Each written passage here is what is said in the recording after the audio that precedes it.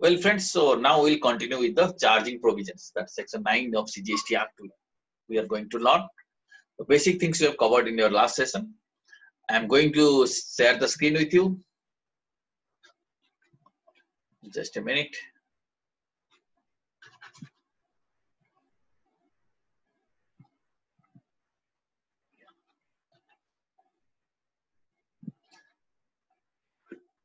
Yeah, is it visible to you now? Screen is visible.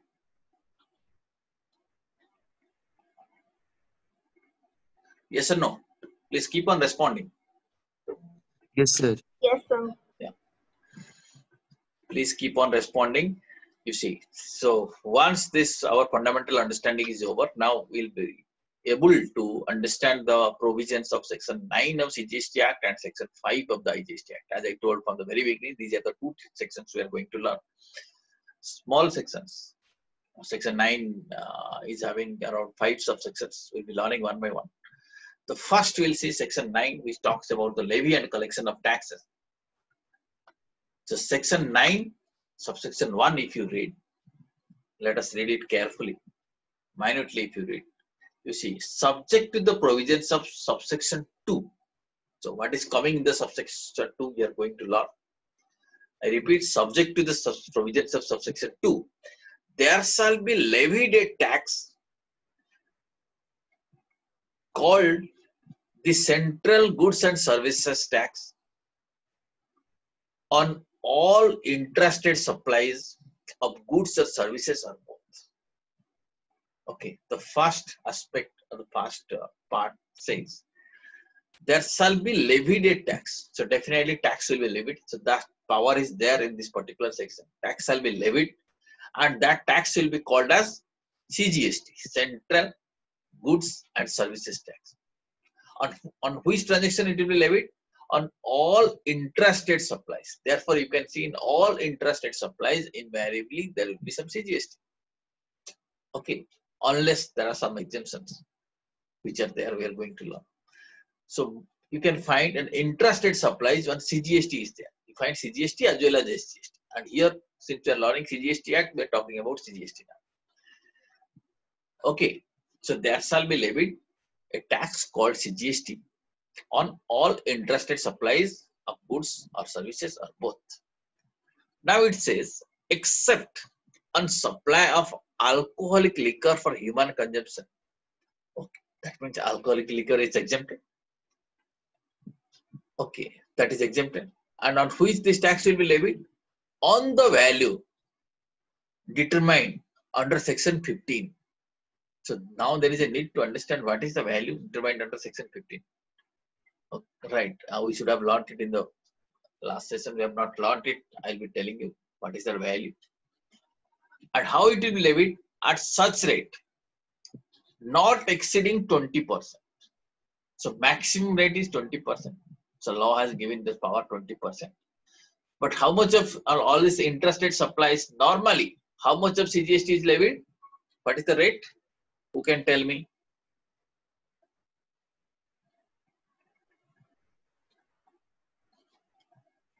What is the normal rate you find in most of the cases? Raj Tilak, can you say? What is the normal rate of CGST? In initial classes, I had shown you some invoices also. Raj Tilak, it seems you are not listening. Ratikant, can you say?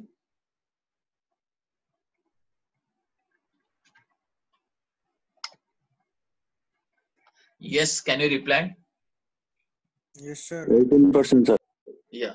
Yes, can you reply? What is the normal CGST rate you find in most of the cases, most of the transactions? Sir, 18%.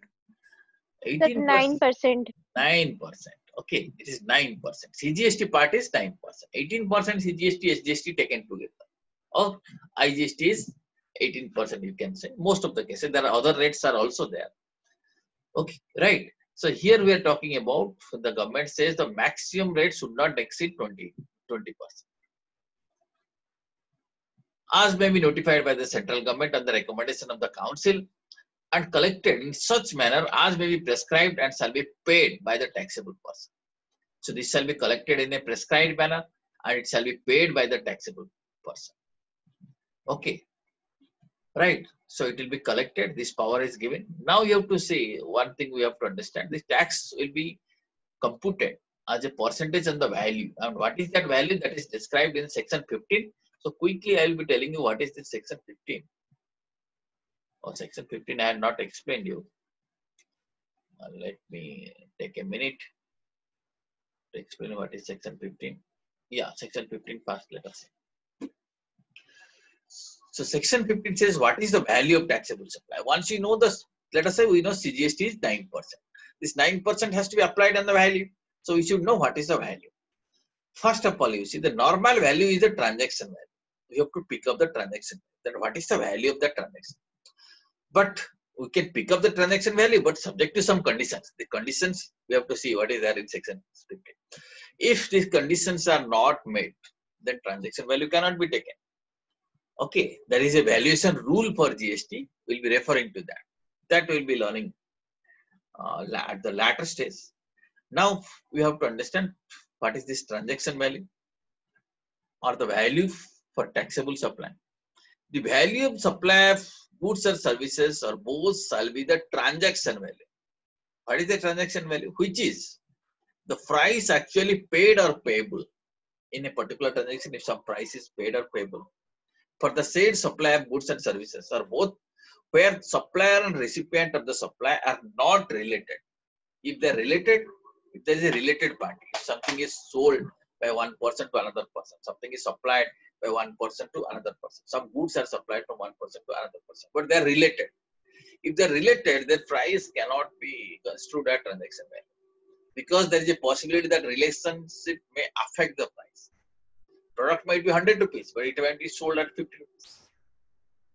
Right? So that is the transaction value, that if they are not related, then that value can be taken. So price actually paid or payable on the said goods, supply of goods or services, or both where the supply and recipient of supply are not related. You have to see this, who is the supplier, who is the recipient of the supply. They are not related. And price is the sole consideration for supply. There is no other consideration flowing from the recipient to the supplier. Okay, if there is some other consideration is flowing, that is some other favor is, let us say, made by the recipient to the supplier, then the value is not the right value. Suppose I am selling, a supplier is selling some goods at 100 rupees, but he is taking some favor from the recipient. The worth of that favor is against 40 rupees. That means effectively the value of the goods is 100 plus 40, 140 rupees. Are you getting? Are you getting? What is the meaning of transaction value? Transaction value means the price actually paid or payable, or you can say it is the transaction value between two unrelated parties where price is the sole consideration. There is no other consideration. Then only we can take that value as transaction value. Okay? If that is over, now we will be again coming to this subsection 1 of section 9. The tax shall be levied on the value determined under section 15 and at such rates not exceeding 20%. Did you understand this first provision? Section 1 of subsection 1 of section 9. Did you understand this? Then I'll move to the next one. Yes or no? Tell me quickly.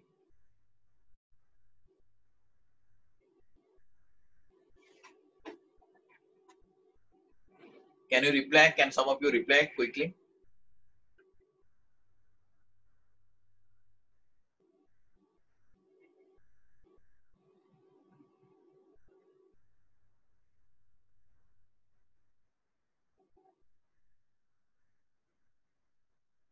Is it clear to you? Yes, sir. Yeah. So please keep on replying. You can unmute your speakers in between when something is asked to you. All right. Now coming to subsection 2, it talks about the central tax and supply of these items. As you can see, there are 5 items here. Okay, there are 5 items. Can you read these 5 items? Please, some of you read. Aditi, please read these 5 items, what we're talking about. The central tax on the supply of petroleum crude, high-speed diesel, motor spirit, commonly known as petrol, natural gas, and aviation turbine fuel Yeah, shall be levied with effect shall be levied from from such such date date as may be notified by the government. the government on the recommendations of the council. Yes. Now you see, subsection 1 talks about that this CGST will be levied on all goods, almost all supplies except alcoholic liquor for human consumption.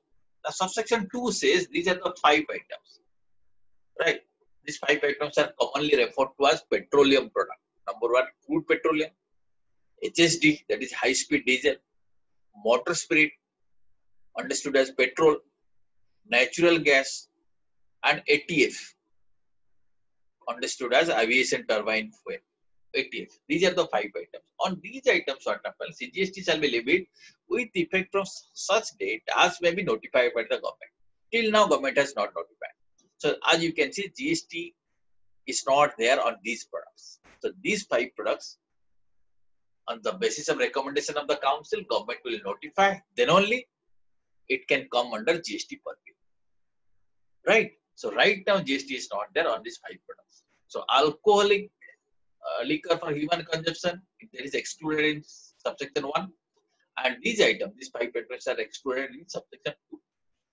Okay, now coming to subsection 3, it says the government may, on recommendation of council by notification, specify categories of supply of goods or services or both.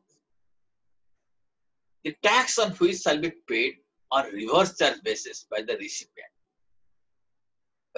of such goods, services, or both.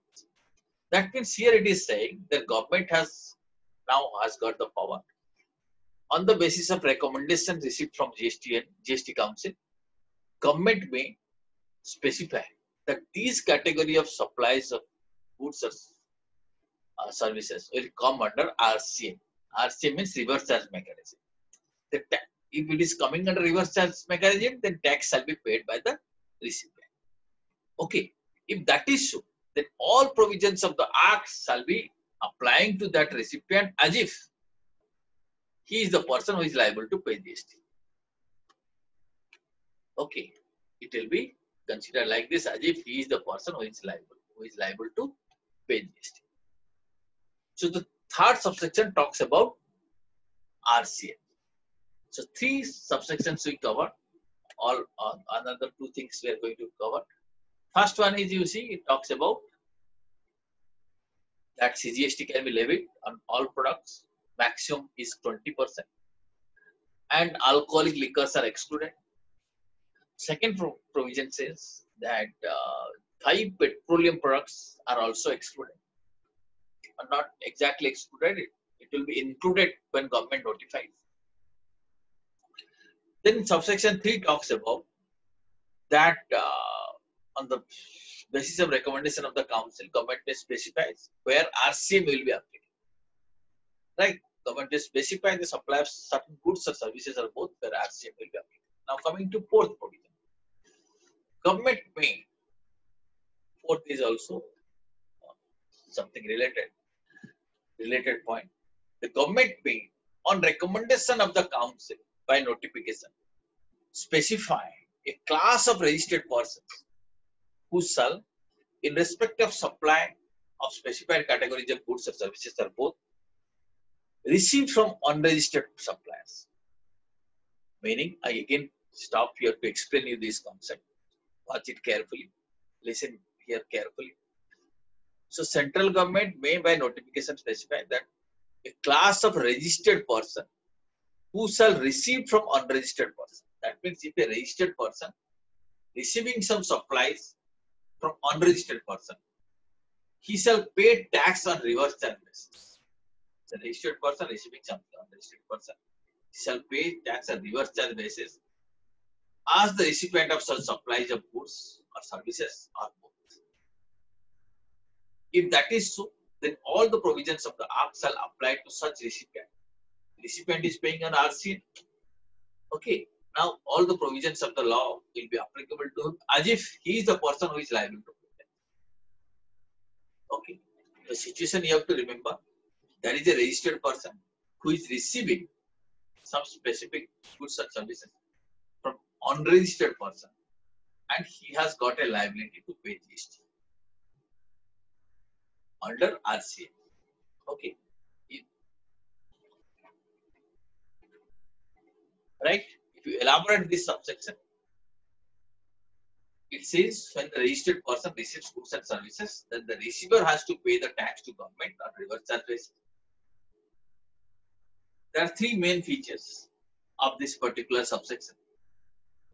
Recipient of the goods or services should be registered person first. If recipient is not registered, then this particular provision doesn't apply.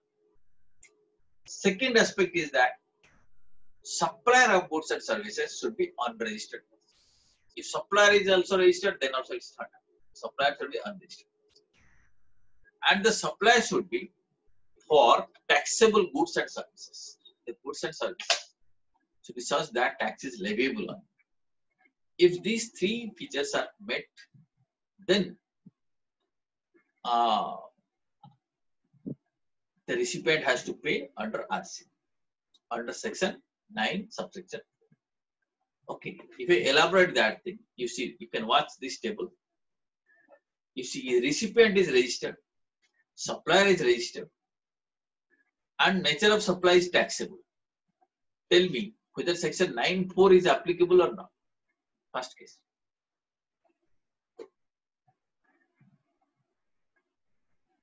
Whether 9(4) is applicable or not. Keep on replying. Others, can you reply? First case.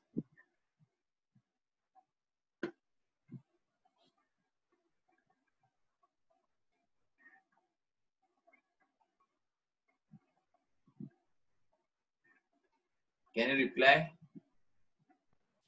So, Yeah, anyone can reply now. Others has replied in the chat box. Okay. Okay, others please reply. Any other person? Any other person can reply now. So that others can listen.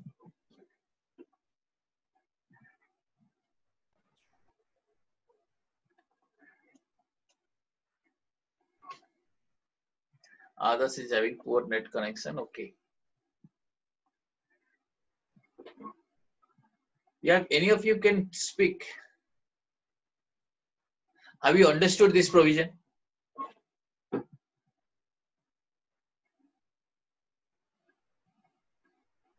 Yes or no? Or should I repeat it?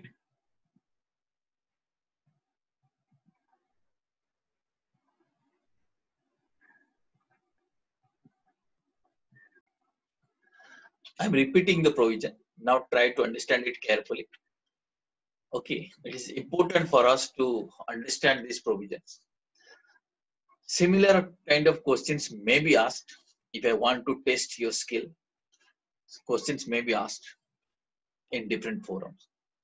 Otherwise also, it is important for us to understand in which situation RCA may be applicable. I told you this provision of section 9(4). It says when a registered person receives goods and services from an unregistered person. Okay, in that case only, section 9(4) can be applicable. Three aspects are here. First is that the recipient should be unregistered. Recipient should be registered person. Supplier should be unregistered person. Third thing is that supply is taxable. Then only 9(4) can apply. Central government can specify that these are the goods or services to which RCM is applicable. So first one, first condition, recipient registered, supplier unregistered, and supply is taxable. On that basis, I am asking you this question. First situation you see, recipient is registered, supplier is registered, nature of supply is taxable product, taxable supply. Whether section 9(4) is applicable or not. Applicable or not applicable? You have to say. No, sir. No. Not applicable. Not applicable. What is situation 2? Recipient registered, supplier registered, nature of supply not taxable. Sir, not applicable. Not applicable. Third case you can say, registered recipient, unregistered supplier, products are taxable. So applicable. Applicable. Fourth case, registered recipient, unregistered supplier, but products are not taxable. Sir, not applicable. Not applicable. Not applicable. Next case you can see, registered recipient, unregistered recipient, registered supplier, products are taxable. Sir, not applicable. Not applicable. Next case, unregistered recipient, registered supplier, and nature of supply is not taxable. So not applicable. Next case, unregistered recipient, unregistered supplier, nature of supply is taxable. Applicable or not? Not applicable, sir. No, sir. Not applicable. Next point. Unregistered recipient, unregistered supplier, nature of supply is non-taxable. What will happen? Not applicable. Not applicable. So this is the concept. All that you have to remember, only in one situation, RCM will be applicable. If central government notifies under section 9(4), what is that? Recipient should be registered and supplier should be what? Supplier should be Unregistered. unregistered. And the item should be taxable. The supply should be taxable. Okay. So it's important for us to note that if unregistered person receives goods from and services from an unregistered person, both are unregistered, then also this provision doesn't apply. Only when the registered person receives from unregistered supplier, then only this provision applies. Okay. So understanding is required in this section. Otherwise, you may not be able to take a decision whether you have to pay under RCM or not. That knowledge is necessary. Okay. So now 4 subsections of section 9 we have already covered. Now we are coming to subsection 5. This is also important for us. Section 9 has got 5 subsections. This is the last subsection we are going to learn. It says the government may, on the recommendation of the council, by notification specify the categories of services, the tax on intrastate supplies of which shall be paid by electronic commerce operators if such services are supplied through it. That means if there is some intrastate supplies,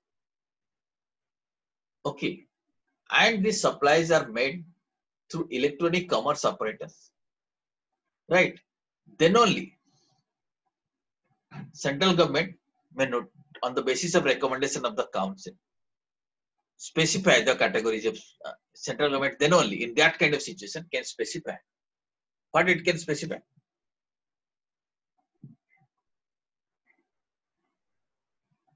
What it can specify? Can you read this provision? Sir, It your can specify. voice is breaking. I'm not able to hear you. Voice is breaking. Same, sir. Okay. Just a minute. I will do one thing.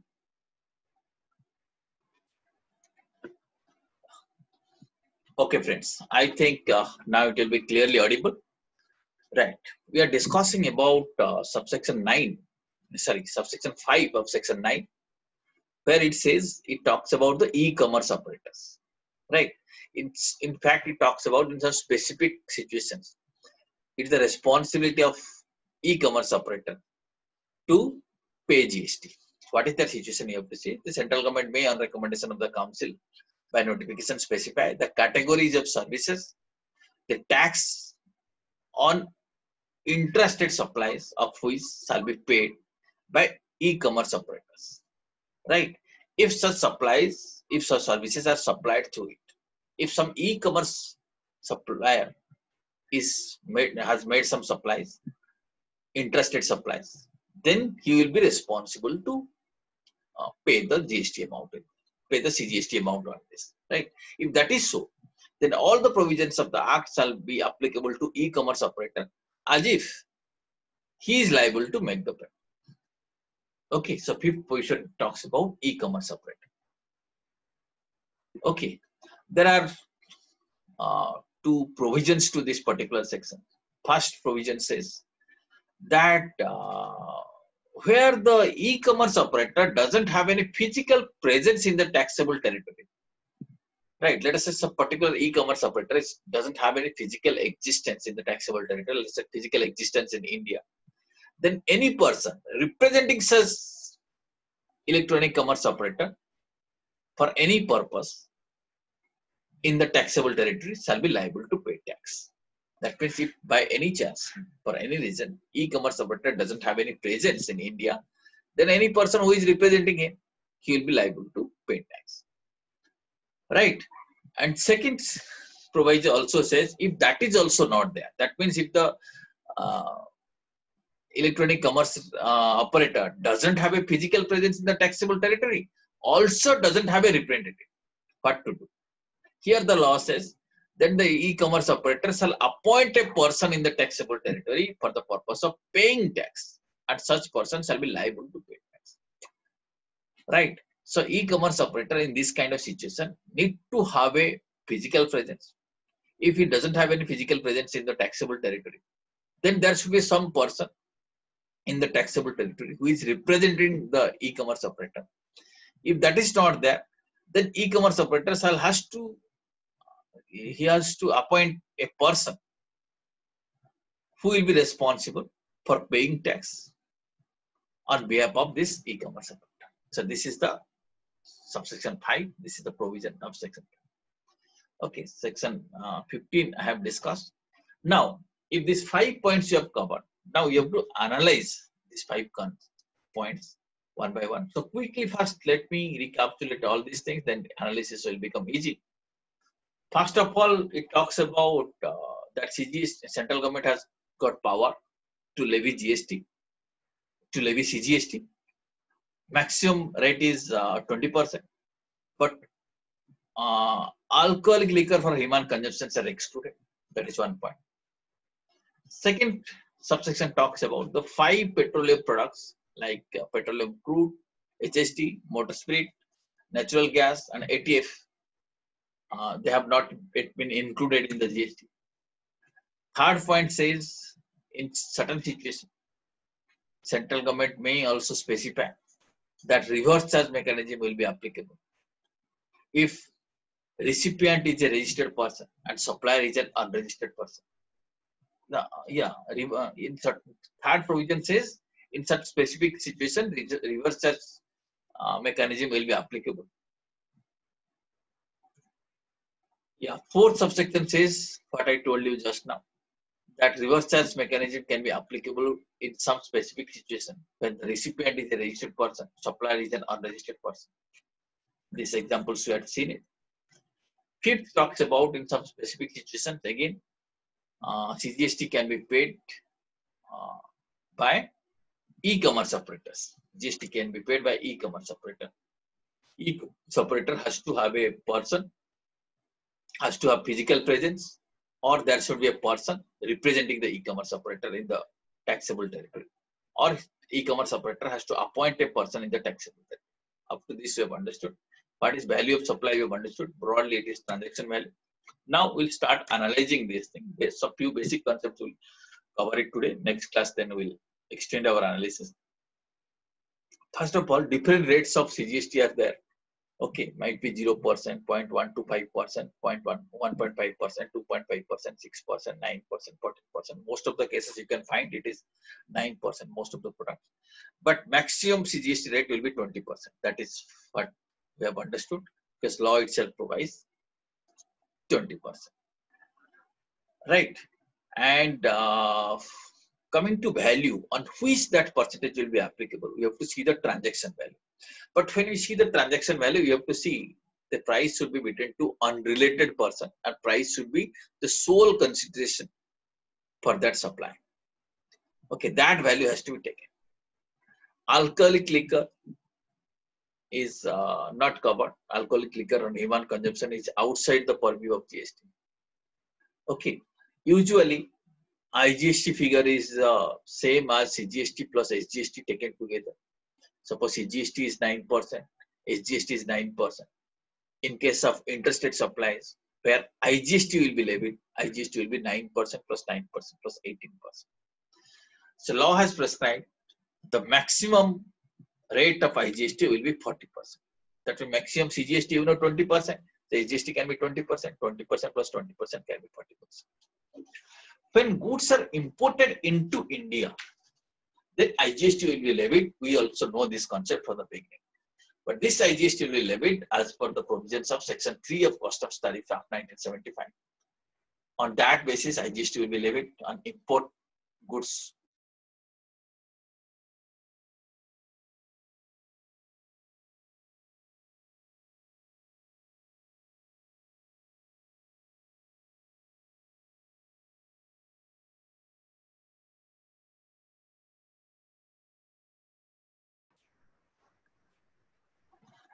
Friends, we got disconnected. Let me try once again to share the screen with you.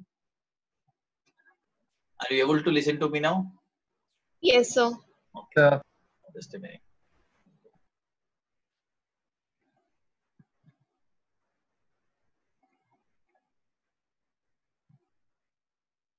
Just a minute. Let me share the screen.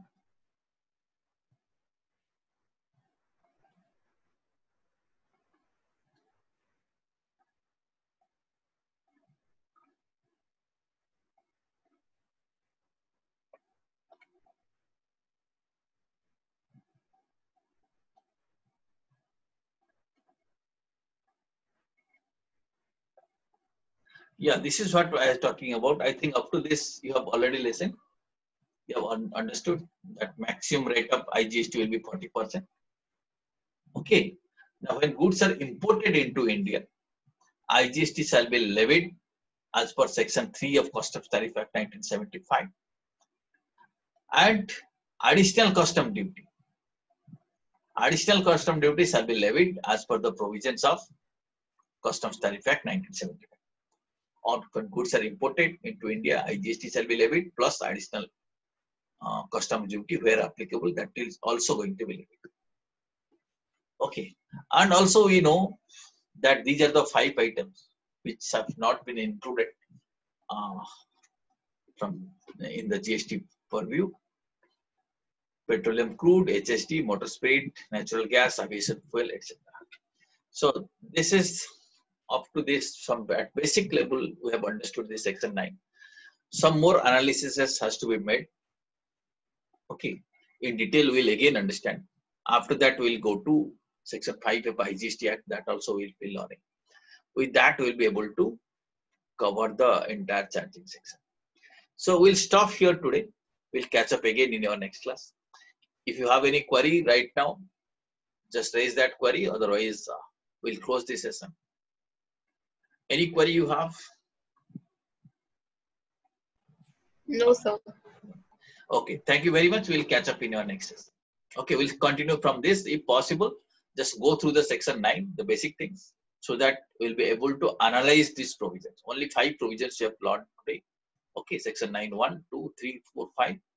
And to understand this section, some basic understanding is required regarding some terms. That also we are covered. So in detail, we'll be again doing analysis in our next class. Thank you very much. Thanks a lot. Thank you, sir. Thank you.